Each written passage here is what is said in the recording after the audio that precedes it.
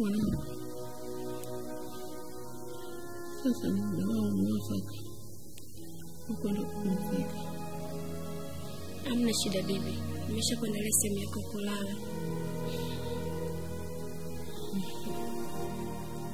Mama usiongee hivyo wewe.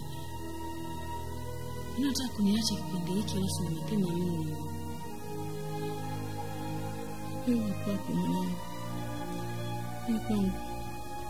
Muda wangu umefika sasa. Unaongelea nini? Rosa. Mimi hivyo nilitaka anamaanisha kwamba muda wa siku si nyingi ataka dunia. Ina maana bibi anataka kufa.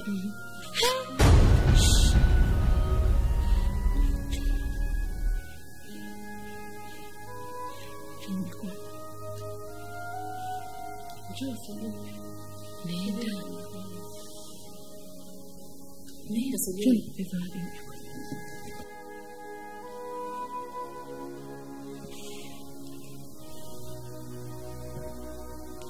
Macho yako ni utajiri wako. Kila mwanaume utakayemtaka kupitia macho yako utapata. Umesikia mbiku wangu?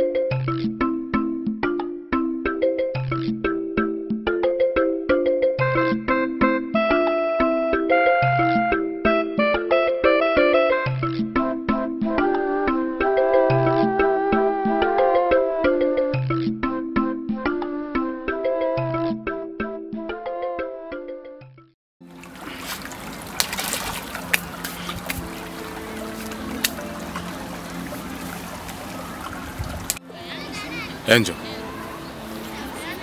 Unajua maji yana tabia moja ya ajabu sana. Kwani huwa akipata njia ya kupita, hakuna kitu ambacho kinaweza kuyazuia. Na hata kama kitakuwepo, basi tambua itakuwa ni kwa muda.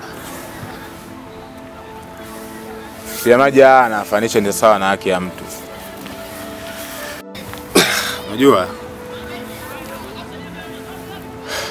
Kwenye maisha unaweza kuichelewesha haki ya mtu, lakini hauwezi ukaizuia. James, unataka kumaanisha nini? Nacho kimaanisha kwamba maji haya pia nafanisha ni sawa na mapenzi. Unaweza kuficha chochote kile, lakini sio hisia.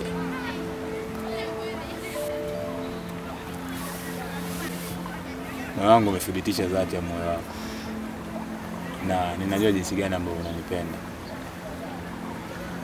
Kwani mara kwa mara umekuwa ukiumia hadi mimi niweze kuwa na furaha. Kwa hiyo ninachoweza kukuahidi ni kwamba lazima nitakuoa. Asante Mungu. Asante Yesu. James. Kweli umedhamiria kunioa? Mimi na wewe tuna muda mrefu sasa kwenye mahusiano. Sasa nakushangaa kwa nini swali hilo unaniuliza leo. Siku hazifanani. Naomba unijibu. Kila neno ambalo nimeongea hapa nalimaanisha.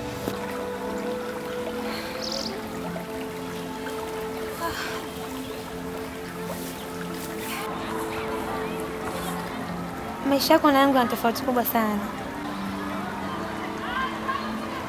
Na hakuna mwanamke ambaye asingependa kuwa na wewe. Kwa nini mimi? Na sio mwanamke mwingine? Inabidi utambue kwamba siku zote kipenda roho hula nyama mbichi. Angel.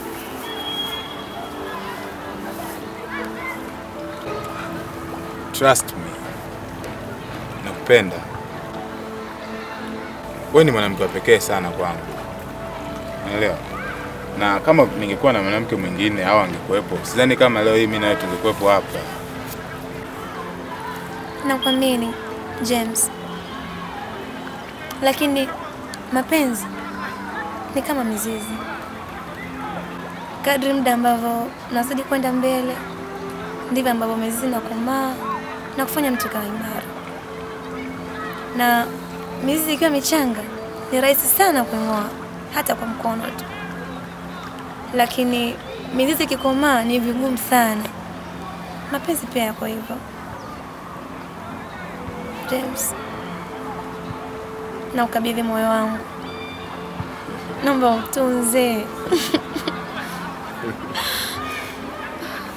Usijali. Na kila neno ambalo nimeweza kulizungumza hapa nitahakikisha na litimiza. Kila nilichokiongea nitakifanya kile. Asante. Yeah. Nakupenda.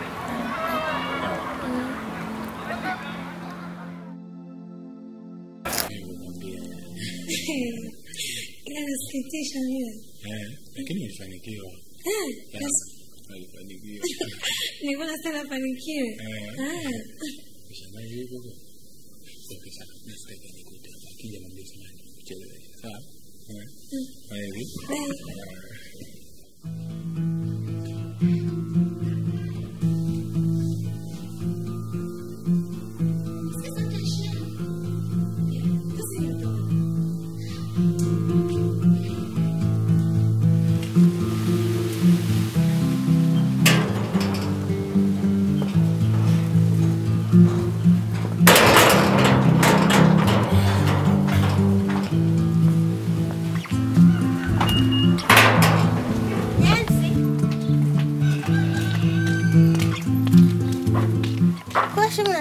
Sasa kuacha vipi tena? Lakini sina kuacha kama nilivyokukuta au? Mbona ngoma? Hamna. Basi nisaidia tayari kidogo nikale chips. Sasa ungesema majina ni achaje maneno mengi tu, mimi najua tumbo linakuuma. Alafu. Wewe ni yangu bana. Sana. Asante sana. Inatosha. Unaweza kuongea. Ndio. Shem karibu. Bwana. Jaga tena. Sawa Shem. Fatula. Na vituko au sio? Shem sawa njema. Bwana.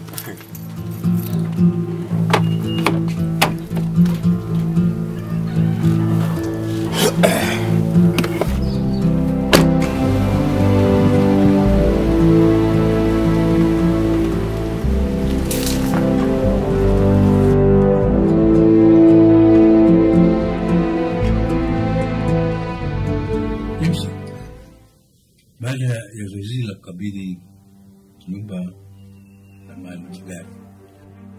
Nataka niambie dukuduku ambalo uko nalo. Kwa nini nimechelewa kufanya jambo hilo? Na nilikuwa na sababu. Mimi nilikuwa nasubiri kwamba nifike hadi ni kuamini. Kuniamini?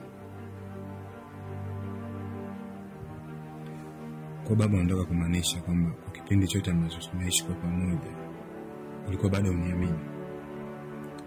Hapana, nilikuwa mali hizi naziona nimezikusanya. Nadhani ni kwa muda gani? Miaka mingi. Kwa nini? Nafikiri kwa sababu ya kubwa wa mali ndio. Umejibu vyema. Lakini napenda kufahamisha kwamba nilikuwa nakusubiri kwamba ujengeke kiakili, ujengeke kwa uaminifu, kiasi ambapo uweze kudhibiti hizo mali zote. Na napenda kukumbusha kwamba James wewe ni mtoto pekee. Sina mtoto mwingine. Na mali nilizokuwa nazo ni nyingi, na zote zitakuwa zako. Lakini inabidi nikukabidhi kwa awamu. Siwezi kukabidhi wote. Kiasi ambacho uweze kuzimudu na kuweza kuziendesha wewe mwenyewe bila kutegemea mtu mwingine. Baba, najua mwanzoni nilikuwa sijakuelewa uliposema kwamba niamini. Lakini sasa hivi nimepata pointi yako na nimeelewa nini ambacho unajaribu kumaanisha. Kwa hiyo nashukuru. Nashukuru sana. Mungu akubariki. Amen. Basi ndio kwa hiyo.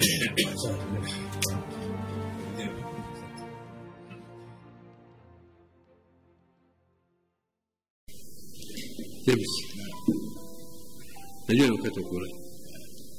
Na bila shaka njaa inauma. Lakini kama nivumilie dakika 2-3 kuna maneno nataka tuyaongee kidogo. James, ungependa kuwa baba na mama? Baba.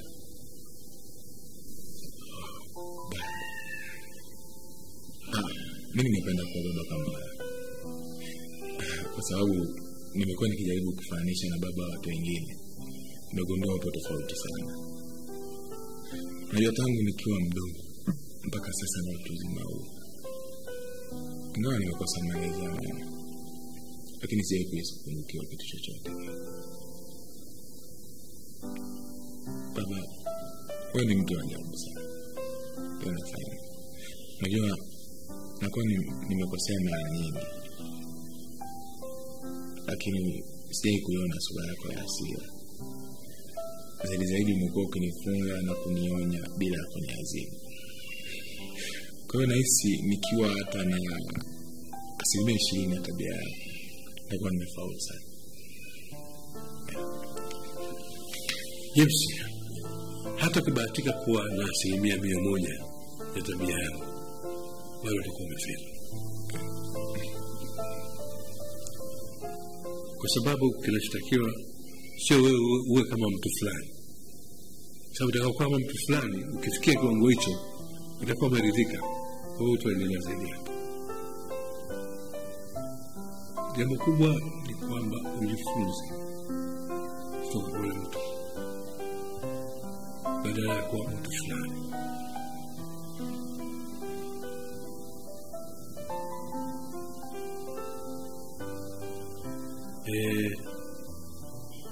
Narudia swali langu.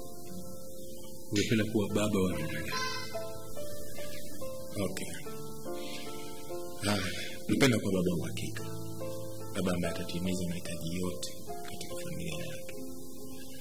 Pia napenda kuwa baba ambaye itakuwa chanzo cha furaha kwa yote ambaye atakuwa katika familia. Na bila kusahau baba ambaye atakuwa na mapenzi ya dhati kwa mke wake na hata watoto wake pia.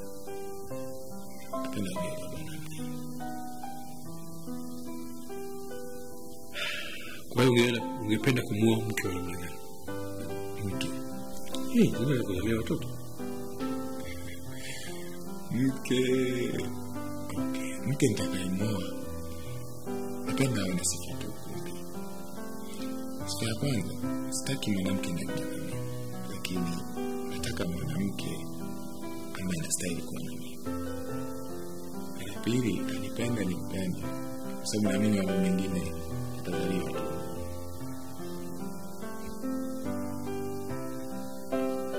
Sawa, okay, lakini usije ukakosea ukawa mwanamke ambaye ana sifa hizo. Sawa, hawezi sawa.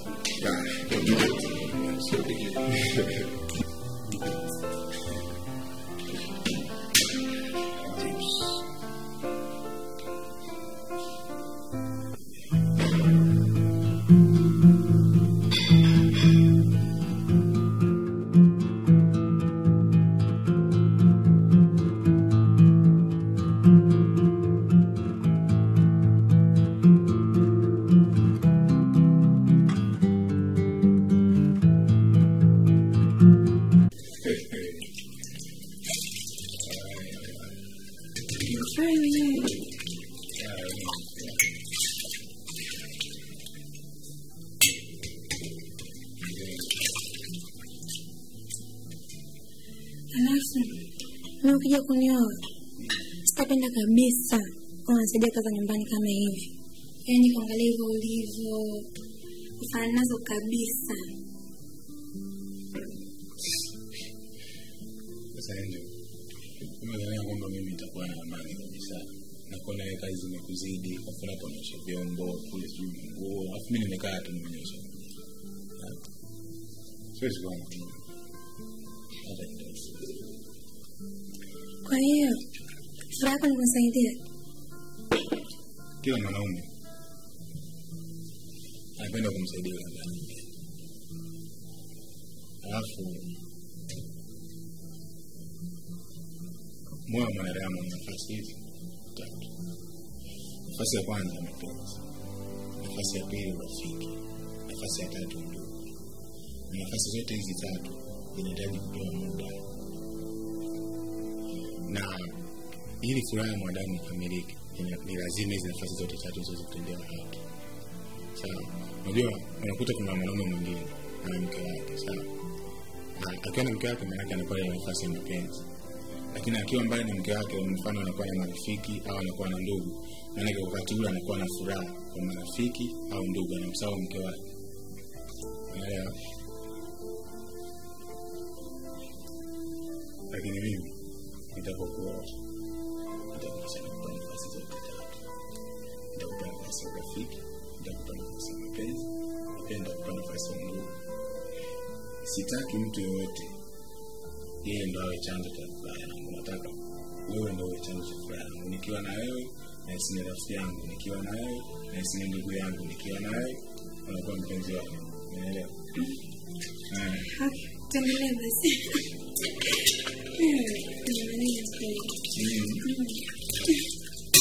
Sema neno, ndio kitu ambacho. Ndio kitu ambacho naleta maana. Hello.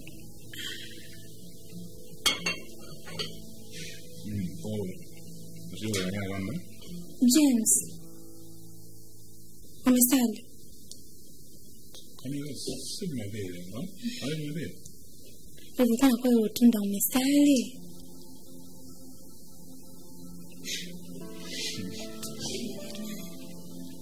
Ndio tunda tu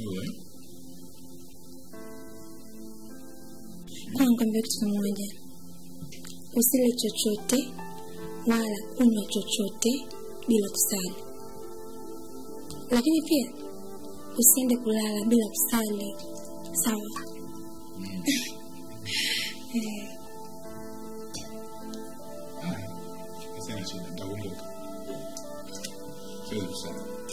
Unarahisisha No, niko serious. Sio sawa kweli. Sisi ni binadamu James. Tumeambiwa kusahau. Kwa hiyo kusahau inawezekana ukatokea. Ili tufanye kitu ambacho kitatusaidia tusisahau. Kitu.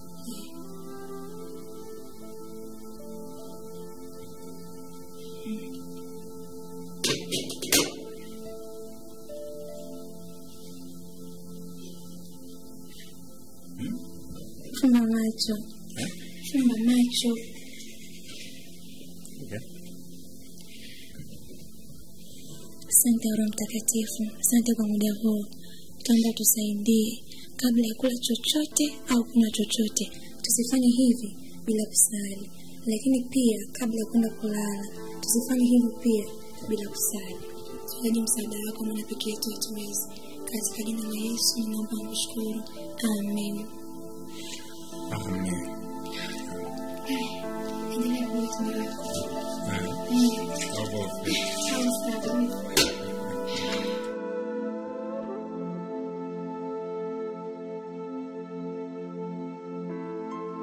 Hivi Rozi, mimi ninachokiongea unanielewa au ndio anaingilia huku yanatokea huku? Nieleweshi. Ndugu yangu, ina maana mimi muda wote nilikuwa naongea nilikuwa natunga maji kwenye kinu? Rozi, ulisha akili zako basi hapa. Sikiza nikwambie ndugu yangu. Mimi siwezi kuziacha pesa zikapita akaenda kutajirika mtoto wa mtu mwingine, ili hali mtoto wangu mimi hapa yupo. Si unanielewa ninachokiongea? Rozi, sio masiala. Yule mtoto ni ana hela, ni ana mali. Baba yake na ufahamu kama tumezaliwa tumbo moja. Alafu kitu kingine, baba yake ndo kamilikisha mali zote kampatia. Ndio, unawezaje kumwacha kwa mfano? Na hicho usiletee ujinga. Enjoy nani? Katoka kwenye tumbo langu. Mtoto wa kaka. Mwanangu atoka kwenye tumbo langu. Yupo. Kwa maisha yenyewe haya sasa. Wewe. Nani angeweza? Hivi unajua Rozi ni mzuri. Akia Mungu, unajua Mungu amekumba, umelipa kila kitu.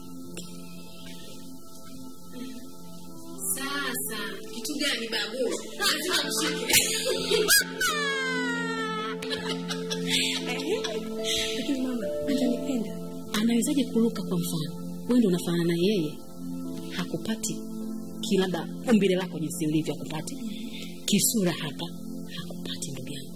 Changanya na hiyo kitu alikuwekea bibi yako. Tumeelewana? Unapata naye shida, yani yule akija yani unahakikisha kwamba unamgonga uso kwa uso na lile jicho. Kabisa ndugu yangu. Sasa kinachojiri sasa hivi. Naomba leo ndio ingie kwenye mpango wangu. Uanze leo na maanisha.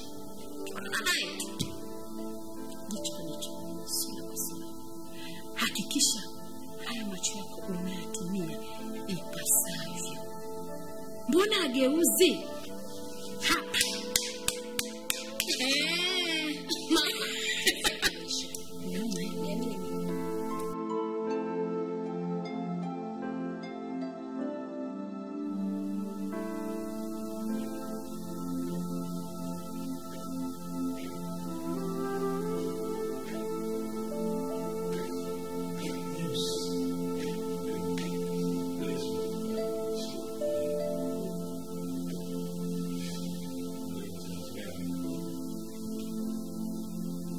James, kuna kitabu ambacho nikupa ukisome.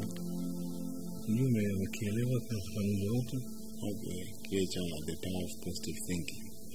Nimekimaliza mzee. Umejifunza nini? Kitu kikubwa ambacho nimeweza kumelewa maandishi na kimaanisha ni kwamba inabidi muda wote mtu ana mawazo kwamba yako positive. Haijalishi uko katika wakati gani. Hata kama uko katika wakati mgumu, inabidi waze positive, sio negative. Nifurahi kwamba umejifunza kitu hicho. Mimi nataka kueleza kisa kimoja cha kijana ambaye alikuwa anaishi kijijini na mke wake. Akawa anataka kufanya kazi ya kibarua kwenye shamba. Lakini maisha yalikuwa magumu, ikabidi aondoke akatafute kazi za kibarua kwenye shamba lingine. Akatoka kijiji hicho kwenda kijiji kingine, ilimchukua siku 3 kufika hicho kijiji kingine. Akafanya kazi kwa huyo mkulima, akamwambia kwamba yeye angependa malipo yake yapewe siku ya mwisho atakapoondoka. Akafanya ile kazi kwa miaka 20. Mpaka alipofika siku ambayo anataka kuondoka, akamweleza yule mkulima. Mkulima akamwambia basi, katika vitu vile unachagua kipi? Kati ya pesa na ushauri. Sasa swali hilo nakuuliza wewe. Ingekuwa ni wewe ungechagua nini kati ya ushauri na pesa?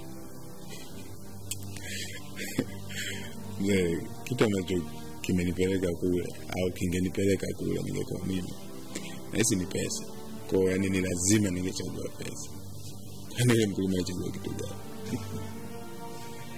Sasa mwanzako alichagua ushauri. Yaani alikaa miaka 20 na kati ya ushauri na pesa akachagua ushauri. Sasa James, nitafanyia kisa hicho baadaye. Ngoja nitoke kidogo.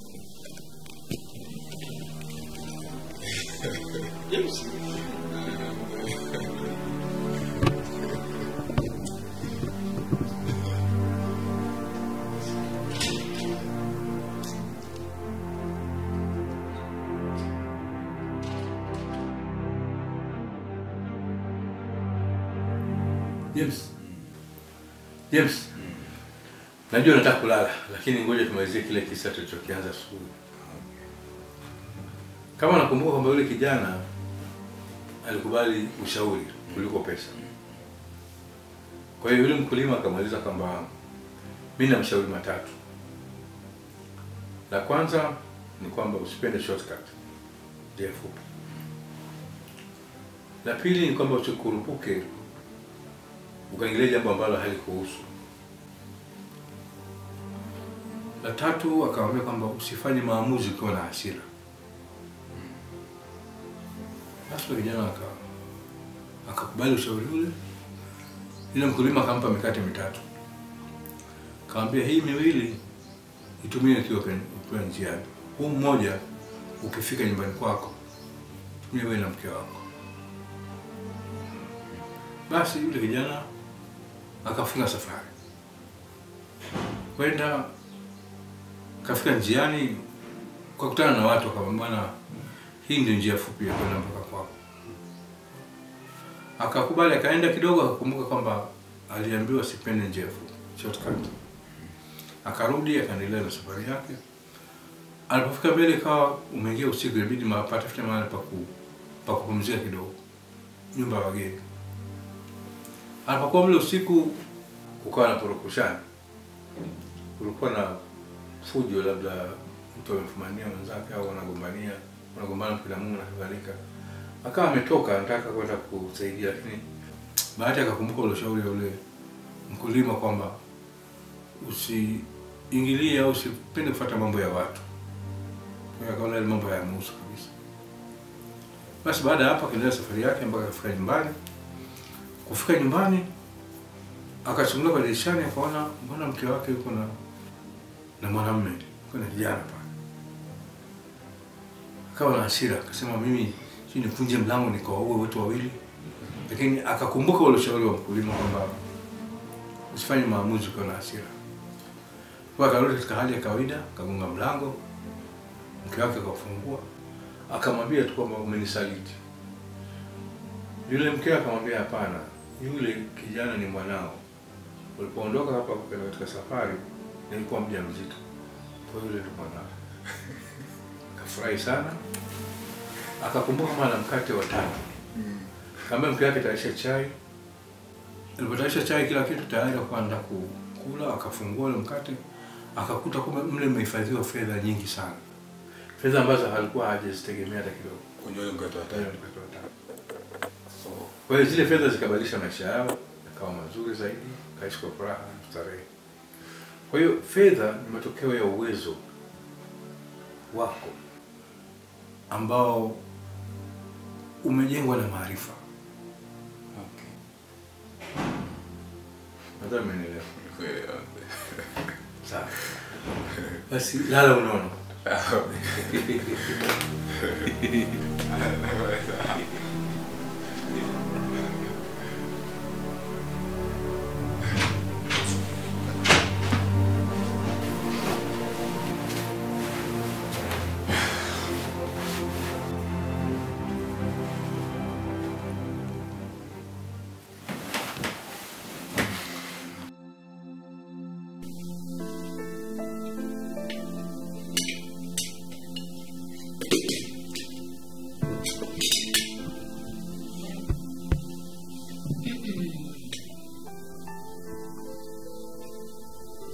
Nini unasema unapika kule jikoni chakula cha jioni? Umenielewa? Sasa mama ukikaa hapa, kile kupimania chakula kikiungua, utakisikia wewe. Chukua chakula chako. Simeambia uende.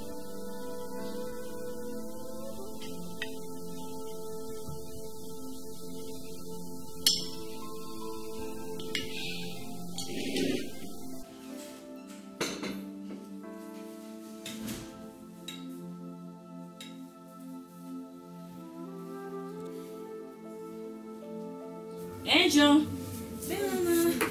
Chakula tayari bwana.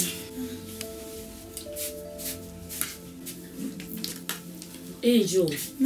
Unaenda wapi na chakula? Nataka niwe nasoma huku na kula. Hapana mwanangu. Kaa hapa tule wote. Utakulaje huku nasoma? Mama, kuna kazi naimalizia. Wewe vivu kula wewe. Kula hapa chakula. Uweze kula huku nasoma. Chakula kinapoa. Kula.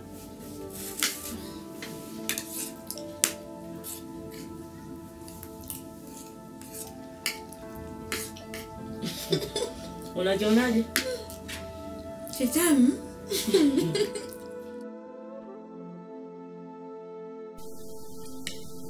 Yana mtoto kana nikwambie chukua ndizi mimi. Na mimi sisemi. Utakapo usiangalie kwa macho yako. Tuambie chochote. James wewe unaota. Yaani mmoja unaota kabisa.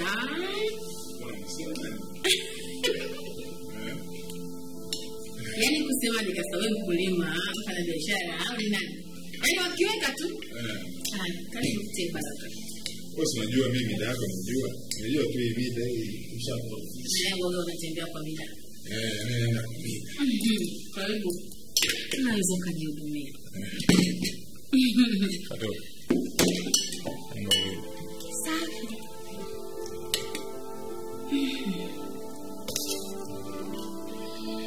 Baba nani anaendeleaje? Mzee.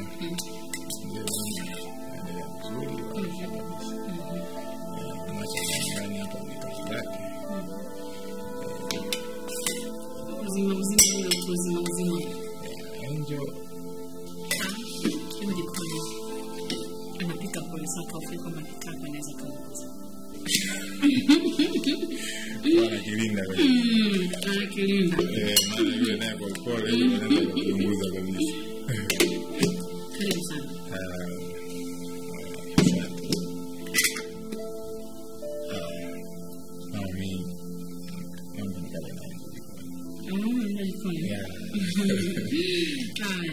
Karibu sana.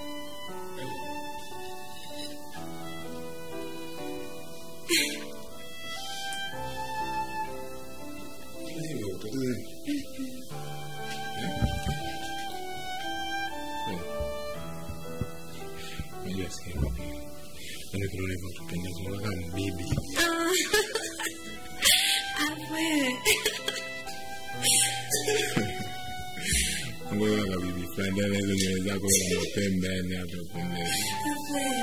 Wewe tena unataka nini? Sio hivyo. Mimi napenda ndio utakuwa na furaha. Yaani kwa sababu mama yako ndio utakuwa na tabasamu. Kwa hiyo ndio mwenyewe.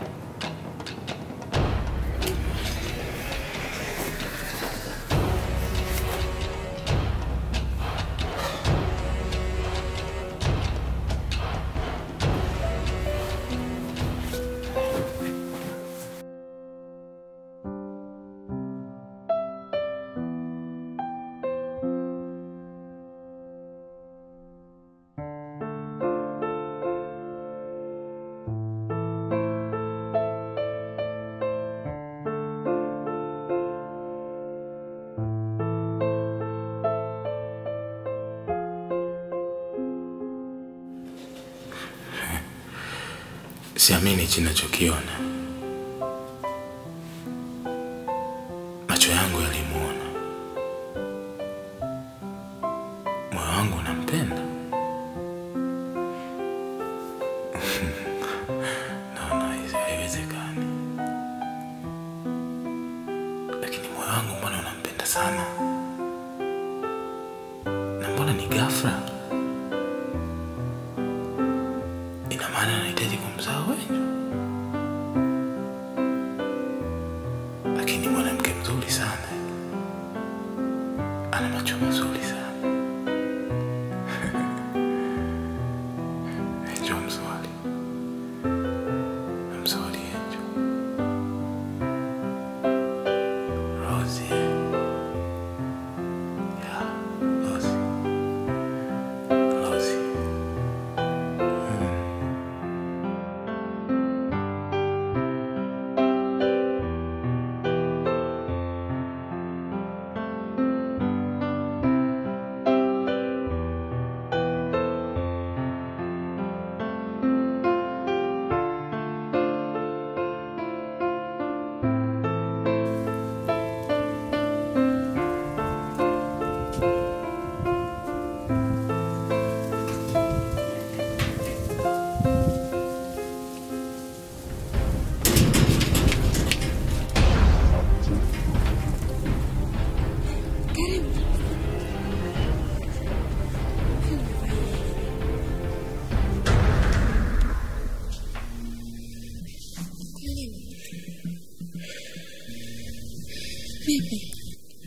Angel.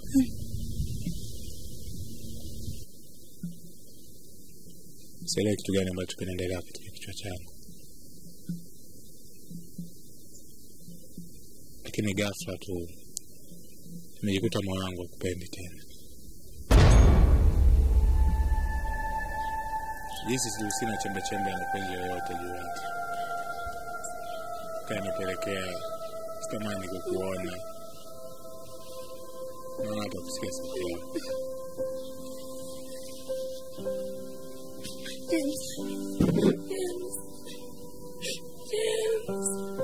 I'm sorry, shetani.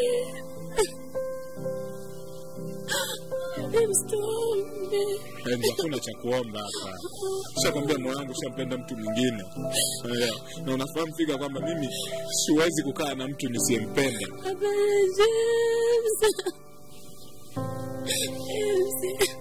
James nakuomba Mzee. Samahani Angel kupotezea muda. Naomba unisamehe sana. Kwanza leo usinione. Pita hivi na mimi nitapita hivi. Ishi maisha yako na mimi nitaishi maisha yangu.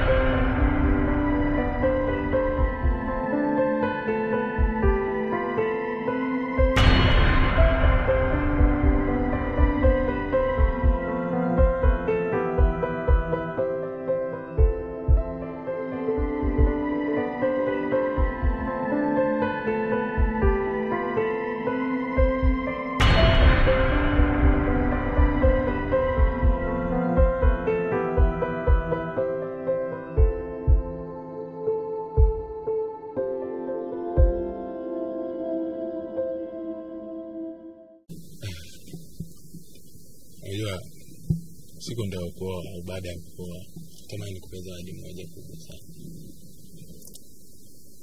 Zawadi? Zawadi gani James? Naomba zawadi ya gari moja nzuri ambalo ukikaa unaonekana kweli umekaa. lolote la kufanya. Kwa hiyo ni James ulikuwa unafikiria mpaka uje unioe mimi ndio unipe gari?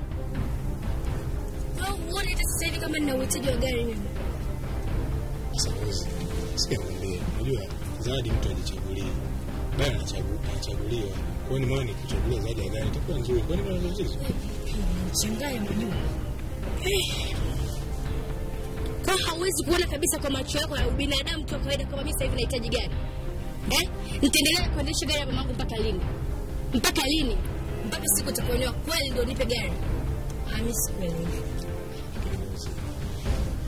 Sijaongea kwa nia mbaya, unaelewa? Sijaongea kwa nia mbaya, lakini hisi ni kitu ambacho kitakuwa cha kipekee na cha tofauti. Nisikize kwambie kitu James. Kama unategemea kulipa gari mpaka siku utakayonioa, endelea kusubiria ndoa.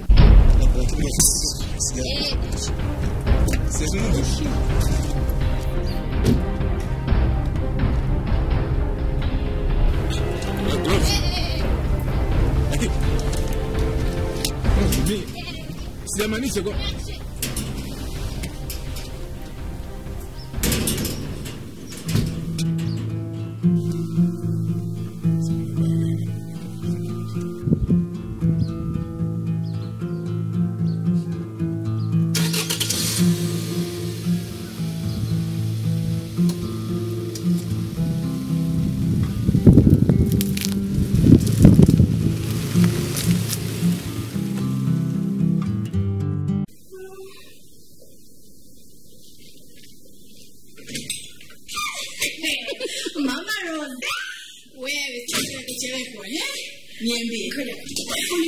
Ndio mimi ndugu yangu kubwa maadui. Nikupone nini? Sijaona hata kipasi hapo umekishika mkononi shoga yangu. Ya bibi wewe. Sielewi. Sielewa tu. Sijui nianzie mbele au nyuma. Au nyuma niende mbele. Ngoja nikwambie kitu. Anzia hapa unapopoona kabla hapa pana style mimi kwanza. Okay. What's the story? Sawa. Ninachoweza kukwambia ni yule mbwa koko anayejiita James akijaribu kufurukuta kwa Rosie na mama Rosie, labda ni Rosie wako. Sasa ninachotaka mimi sasa hivi na kubasa maujuzi na maujanja na kuongezea. Ninachotaka katika mtani usunge kabisa. Yaani mwanangu naona kabisa umevaa Chilo. Ndoondoa tena. Ma James anioe tena. Wewe koma, ukiwa ndani utakuwa unamiliki mwenyewe, mbona unielewa?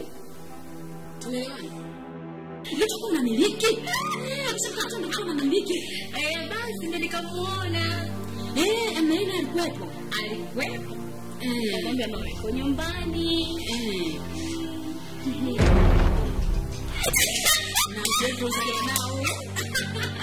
Niache nikajiandae mama. Bibi wakati na nitoka mingi Kwa zako hata ugombwi. mama Rosie. Ndio mimi dada mzaa chema mtoto mrembo. Kwa urembo huo anahitaji kufurukuta kwa mfano. Kwa ajili ya shamba tu. Bibi nyerevu yako mwanangu mpukute mpaka nikisuka kwa ng'ombe.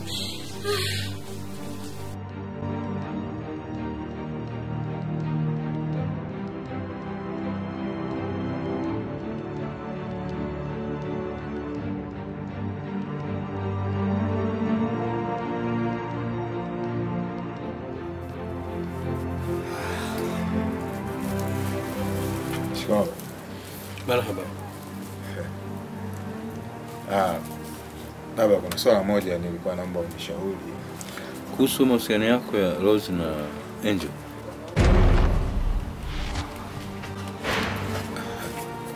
Umejuaje baba? Nafuatilia habari zako. Nafuatilia sana mambo yako. Tatizo ni kwamba ukutaka huo ushauri mapema. Umeshaingia katika mahusiano, sasa unataka ushauri. Siwezi kutoa ushauri sababu hukuniambia mapema. Lakini baba, unajua nilichokuwa Kesho ni birthday yako. Umejipanga vizuri? Ya, nimejiandaa. Nakutakia sherehe njema.